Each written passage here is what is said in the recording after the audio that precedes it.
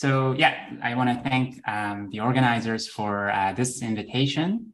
Yes, I'm an experimentalist at UMass Medical School, and my group performs experiments on cells to understand what being dead really means.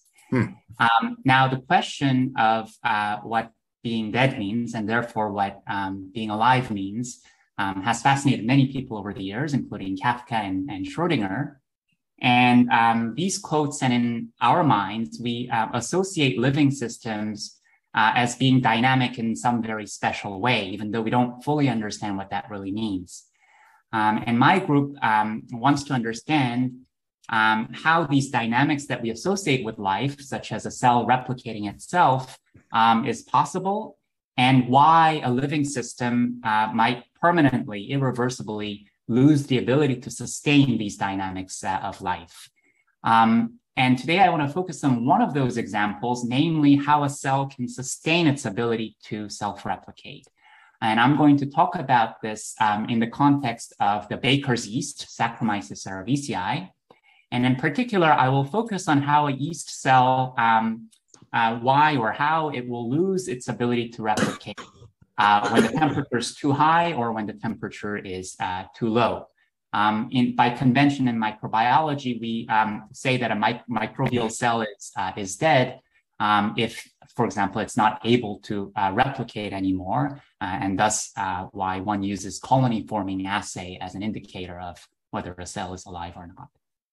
So in the interest of time, I will skip a lot of the data, but I'm very happy to discuss these more details at the end. So my talk is split into two parts. First, I'm going to focus on how yeast replicates or not at sufficiently high temperatures. And in the second part of the talk, I will give, skipping a lot of details, tell you how yeast replicates or not at temperatures. And most importantly, I should say, both of these studies were led by really a remarkable former student of mine, Diederik Laman-Tripp. I did nothing, so I'm just talking about it here. And so it was very fortunate for me to learn and work with Diederik. Okay, so let me first talk about what happens at high temperatures. What is even a high temperature? So both for baker's yeast and almost any microbe you can think about, the conventional view, the textbook view, is that basically when the temperature is in the right regime, we're in this habitable blue temperature regime in which cells autonomously grow and replicate. But once the temperature is sufficiently high, then we're in this red unlivable temperature regime where cells don't replicate anymore and die. And in this part of the talk, I'd like to re-examine this picture. So in all the experiments that I'm going to show you today, it's all very, very simple. The way we grow the cells is like how anyone else would do it. We would put yeast cells in this sugar medium, liquid sugar medium. It will constantly rotate and mix. It's a well-mixing liquid. And in a typical growth experiment that we and others would do, what you would do is you would take, say, like a plate reader and measure how cloudy this liquid culture is. Cloudiness, namely the optical density, when you measure that, say, in a plate reader as a function of time, you would get this kind of curve. Here, what you're seeing is that the number of cells or population density is exponentially growing, increasing over time. And this exponent mu is what we call the growth rate. And that is the inverse of the population's doubling time. Now, when we do this experiment with yeast at different temperatures and plot the mu as a function of temperature, this is the upside down U graph that many of us are familiar with. So this is what we get. So we've reproduced it here. And basically what you're seeing for yeast is that when the temperature is in this blue regime, the population exponentially grows. But as the temperature is increasing towards the red regime, the growth rate goes down and down and down. And once we hit 40 degrees Celsius, the population negligibly grows. Okay. Now, the usual interpretation of why this happens is that basically as the temperature increases towards the red region, a lot of bad things are happening to the cells. Bad things like Certain key proteins are not folding properly. There are a lot of heat-induced damages and so on. And it is said that whether a cell can replicate or not hinges on that cell's ability to use its own mechanisms to repair these damages. And basically, once the temperature is too high, a cell is not able to do that and it doesn't replicate and dies. So this is what leads to this picture. But what Diederik realized is that this picture, although it's evidently true because we've reproduced it here, is actually hiding a conceptual problem. And to see what that problem is, let's zoom into this purple box. When we zoom in, what we see is that at 38 degrees Celsius, population is growing, but at 40 degrees Celsius, it's not growing. And this is putting us in a kind of a difficult situation, this binary classification of temperature that we're used to, because what it's saying is that, for example, if I say that 40 degrees Celsius is the lowest unlivable temperature, then I can immediately ask what happens at 39.99 degrees Celsius, right? By definition, that's a habitable temperature. There's a defined growth rate. Growth rate is going down towards zero as temperature approaches 40 from below. That means the inverse of that, that is the doubling time, should diverge. So what would the doubling time of this population be at 39.99 degrees Celsius? A month, a year, 100 years? So maybe it sounds very silly, but at least to my simple mind, this was kind of a question that at least told me that I didn't really understand this very well. And so Diederik and I decided to examine this just by doing a very simple experiment. We're going to repeat the growth experiment again, but this time we're going to make two modifications. So first, instead of using a plate reader to measure optical density, we will use a flow cytometer to count the integer number of cells in a population over time. Secondly, unlike in usual growth experiments, we will start with widely different amounts of cells in the population, okay, just before time zero. So when we do that, at the usual 30 degrees Celsius, where people usually grow yeast cells, nothing surprising here. No matter how many cells you start out with, they all exponentially grow until they plateau, until a carrying capacity is reached because nutrients run out. Okay. But now let's examine this 38 degrees Celsius, the habitable temperature. Now, if we start out with 5,000 cells, we get this blue curve where everyone grows until a carrying capacity is reached. Here's another one that's doing the same thing, and here's all the rest. So because all of them always grow exponentially until carrying capacity is reached, we say that they exhibit the usual picture, and we say that, that they grow deterministically. Okay. Now what happens if we start out with just 5 times less cells? So if we start out with 1,000 cells, you see this green population. So there's a bit of a transient growth near time zero because they came from 30 degrees just at time zero. So it takes a bit of time for them to get used to the new temperature. But once they do, after that transience, the population doesn't grow at all. Here shown for nearly 12 days or so. Here's another population in green. You see that it doesn't grow for about 8 days and then it takes off. Here's another one that takes off after about 4 days, and here's all the rest. So here, these green populations, this ensemble of green populations exhibit what we call random growth, because a priori, you don't know whether it will grow or not. And when it does, we don't really know apparently when it will grow. And finally, if I start out with just 5 times less cells, we get this red population, which after transience doesn't grow. This one neither, and in fact, none of them grow. So these red populations exhibit what we would call no growth behavior. None of this should be happening at the so-called habitable temperature. Now, at the so-called unlivable degree, 40 degrees Celsius temperature, we find something similar, namely red population doesn't grow, but if I start with just 4 times more cells, that population will grow, in fact, over time. Now, Diederik repeated this experiment actually quite heroically at multiple different temperatures and initial densities. So this simple looking blue triangle means that there were at least 10 different populations that were tested there, and all of them grew. So that's deterministic growth. Red means that none of the populations grew there. Gray is the measured carrying capacity. So that's where population plateaus once nutrient runs out. and here's all the data. Now, we can join the outermost blue triangles and outermost red triangles with one another.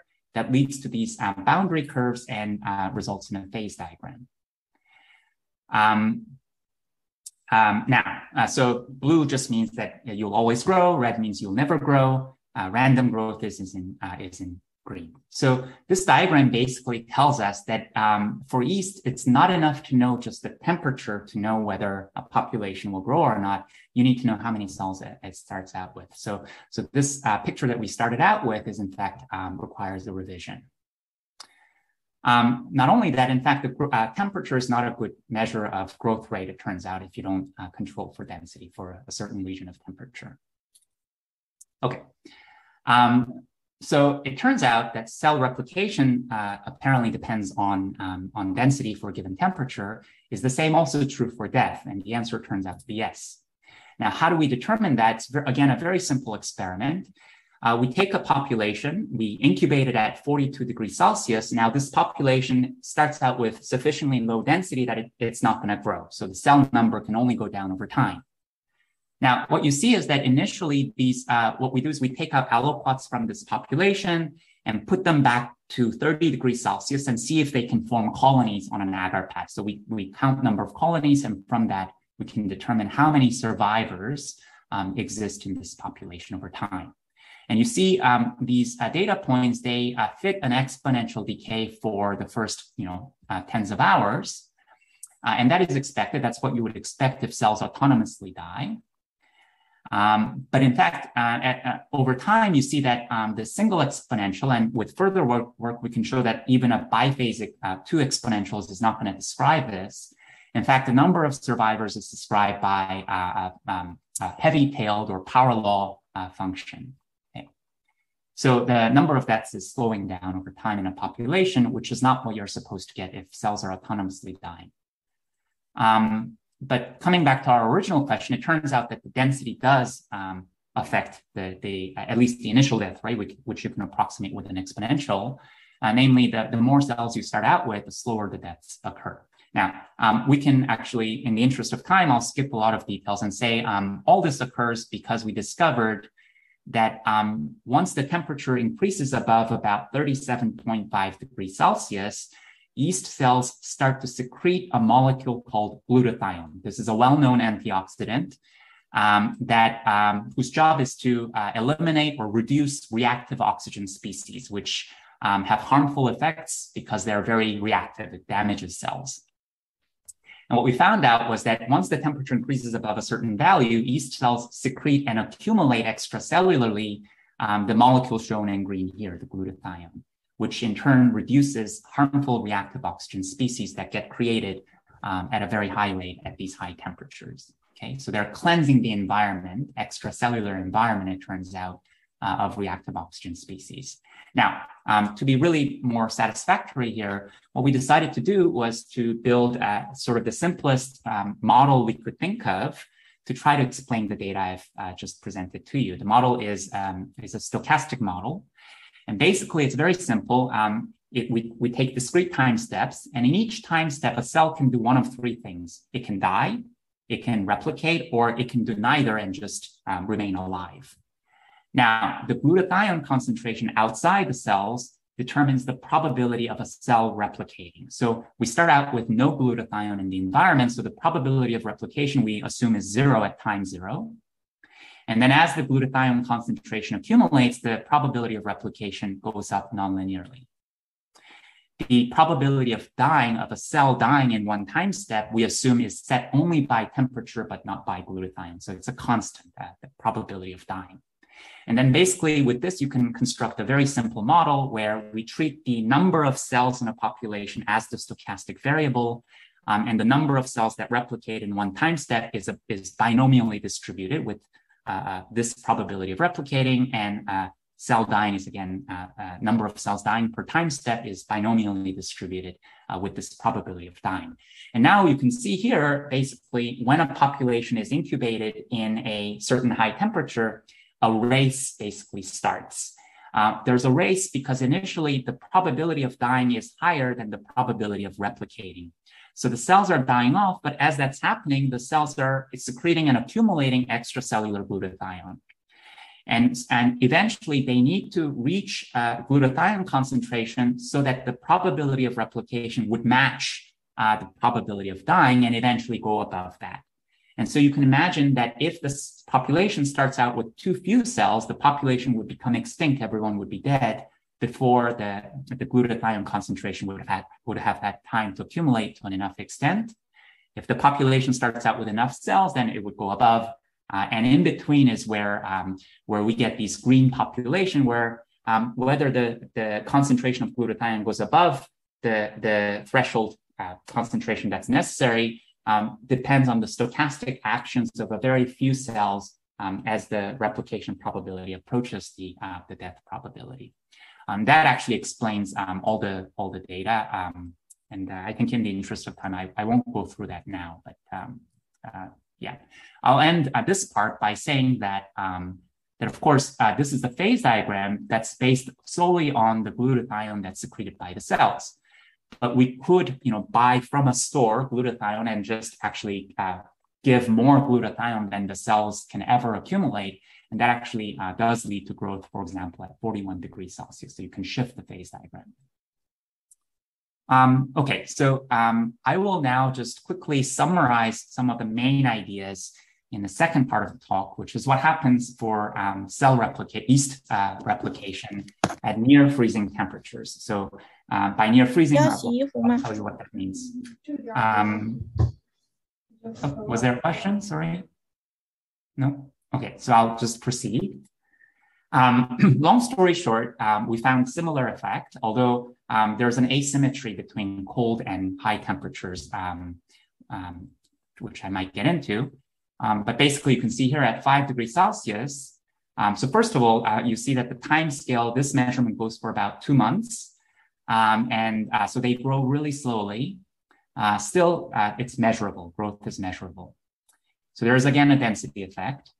And in this case, we used microscope to image single cells. So here, this is a result of monitoring individual cells in a population for about a month. And what we found was that when if the density is too low at 5 degrees Celsius, the fraction or the percentage of cells that divide is lower than the percentage of cells that die. Whereas if the density is sufficiently high, then the percentage of cells that divide is higher than the percentage of cells that die in this isogenic population. The distribution of doubling times of individual cells, however, is you can see is doesn't really depend on the density. And that, if you think about the model I presented, where the probability of replication depends on some secreted molecule, that probability determines the number of the success rate of a cell dividing, but not necessarily the doubling time. So that leads to a phase diagram here at 5 degrees Celsius. And according to this phase diagram, 5 degrees Celsius is seemingly the floor, but it turns out, like I had shown you in the high temperature work, this is an illusion. Fundamentally, the cells can actually divide at even a lower temperature. Okay. Long story short, we discovered that yeast cells secrete and accumulate once the temperature hits below 8 degrees Celsius.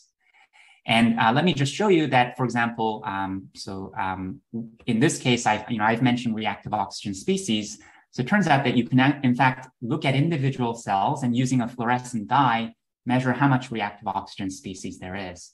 And basically what you can see is that in a population that doesn't grow, single cells in general have higher amounts of reactive oxygen species compared to the ones that do grow at the same temperature.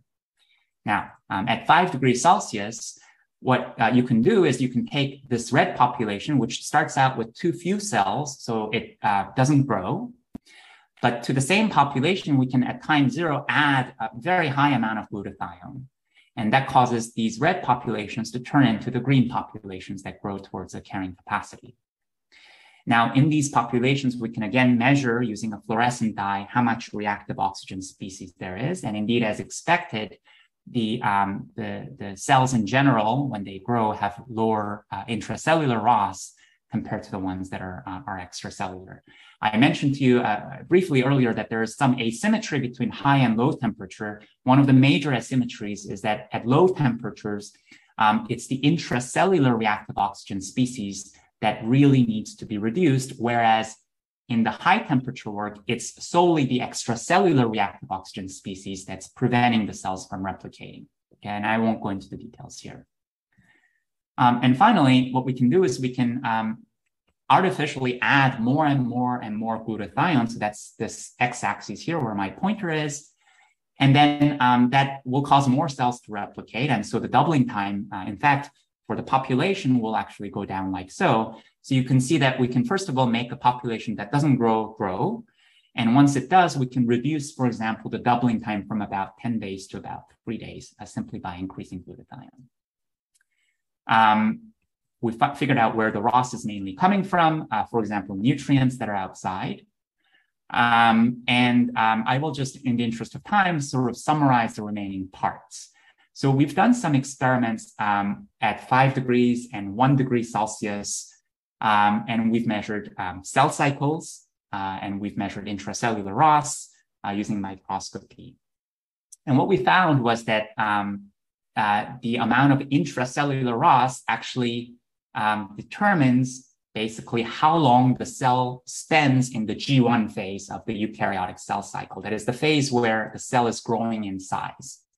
And so the more ROS there is, the longer the cell tends to be in G1. And that is because we discovered that ROS it inhibits transition to the next phase of the cell cycle, which is the replication phase, DNA replication and segregation. So more ROS means that cell is just in G1, it's constantly growing in size, and it's not able to pass to the S phase. Importantly, what we discovered is that in order to pass to the S phase and stop the growth phase, the cell needs to reduce the amount of intracellular ROS below some threshold concentration. It does that through glutathione, but also at low temperature by producing multiple different enzymes that are very crucial, especially at 1 degree Celsius. Now, all deaths result from microscopy images. We see that all deaths result from a cell becoming unsustainably large and blowing up like a balloon. And that's understandable because the cell constantly is growing in size in G1. It's unable to exit G1. It's growing in size. And here, therefore, there is a race that occurs. As the cell is growing in size because it has some intracellular ROS, it is trying to reduce the amount of intracellular ROS to go below the threshold concentration so that the cell can stop growing and go to the S phase. And if it's not able to do that before the cell becomes too large, it will blow up. And that means that actually a cell cannot take an arbitrarily long time to progress through the cell cycle and divide at low temperature. There's a certain speed limit actually that the cell has to obey. So it goes without saying that if I asked you, can a cell go through the cell cycle arbitrarily fast and divide? The answer is no, right? You cannot have a doubling time of a nanosecond, and you don't even need to know why, the mechanism. But if I asked you, can a cell take a year to continuously go through the cell cycle and divide, it's not quite clear why that shouldn't be the case. In the context of low temperature for yeast, it turns out that cannot happen. It cannot, there is some low speed limit, which is shown here by this red line, simply because of the fact that a cell cannot become arbitrarily large, and ROS is the main inhibitor of cell replication at low temperature. So I will maybe just end by saying the main thing that we discovered is that there are these speed limits, in particular, what we call the low speed limit. Sorry, that's the blue curve here. What we found was that so we found that there is no evidence that the cell cannot take arbitrarily long time to cycle through the cell cycle and divide. You simply do that by taking the temperature arbitrarily close to 0 degrees Celsius. But the thing is, because we're doing single cell level measurements, we found that the probability of you actually observing such a cell replication is exceedingly small as we go towards 0 degrees Celsius, because the probability of replication goes down so much. And at a fixed low temperature, however, there is a speed limit. So at a given temperature, a yeast cell cannot take an arbitrarily long time to complete the cell cycle because it will blow up at a certain time. So with that, I want to thank particularly Diederik, who was in my lab when I was based in the Netherlands. And I want to thank you for your attention. Okay, thank you, Hyun. Okay, so yeah, you can see already several questions asked. So I'll yeah, thanks. Right. I'll just read. We're a few minutes. Robin Brusma and actually Fan Wei Si asked two related questions. I'll combine them. Robin asked, in the room temperature, in the random regime for growth, could the onset time for growth obey Arrhenius statistics? Fan Wei asks the question, does the death rate increase gradually or abruptly when temperature goes too high or too low, given the same initial population density? Okay, maybe the second point. So if I understand correctly, is the death rate, so the death rate for a fixed population density, I've shown that as a function of time, a single exponential doesn't do it. I guess the question is it changing from one exponential to something else abruptly, or is it continuously changing over time? If that is the question, the answer is it's not an exponential decay, it's a power law or heavy tail decay, actually. So that's the answer to the second question. So it's not an abrupt change in death rate, it's a continuous change. I think the first question was, can we predict when the green population will take off? We could not get an analytic solution to the model to determine that. Doesn't mean that's not possible. So Robin asked question is this. Robin, you want to ask by yourself? Yeah. In our news, right? Yeah, go ahead, Robin. Could it be that at the molecular level, there is some activation process which causes the onset of the growth? And will the statistics obey such a molecular level activation process?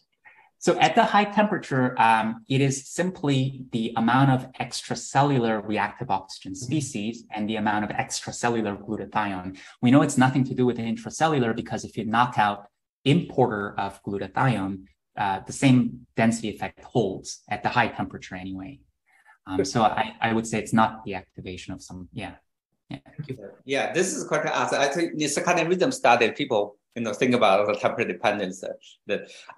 So let me see. The next question here is Ashok asked you, 41 degrees Celsius doesn't sound like too high given ambient summer temperature in many regions. So he asked, are there other strains of yeast that thrive in tropical countries? I'm sure there are, as there are also Arctic yeast cells. I will say that the thing is also in nature, they're not growing in rotating liquid cultures, right? They're actually in soil or something like that. And so it's the temperature, at this temperature, the nutrients that are in growth medium produce a lot of reactive oxygen species. So when we say, is 41 degrees Celsius considered very high, or what is considered high? High means that it's the temperature at which the production rate of reactive oxygen species by the actually non-carbohydrates in the growth medium are at a rate that is much higher than the rate at which the cells can eliminate those ROS. That determines that quantifies what is considered too high of a temperature for yeast. Yeah. Okay.